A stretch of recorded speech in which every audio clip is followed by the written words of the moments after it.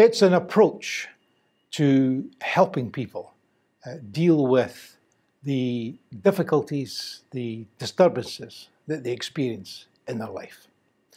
Everybody, ourselves included, this is not just about people who are described as having some kind of illness or disability or handicap. It's really about everyone.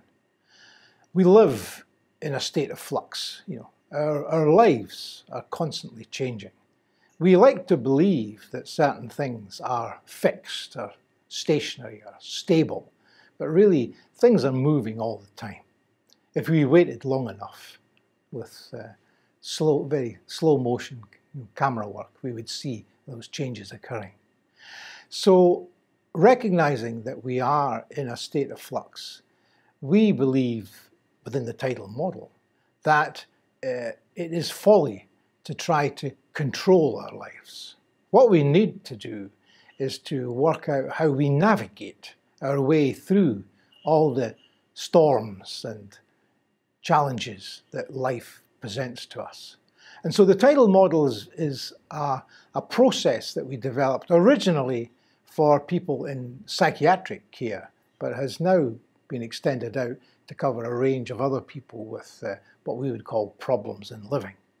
And the approach is focused on trying to help the person by telling their story of what they have experienced, how it has affected them. We can lead that story towards beginning to talk about what kind of help the person believes they might need to help them to begin to move on. And to, well, if we use the metaphor of a shipwreck, if someone has been hit by some traumatic events in their lives, then that's like a shipwreck. And they have been blown off course. And maybe they think they'll never ever get back on course and take up the voyage of their life again. So the Tidal model focuses on trying to help the person tell us what kind of help might help them, be useful to them to get back on course. But more importantly, how can we help them to realize what resources they have within themselves that will help that kind of recovery and rehabilitation process actually take shape?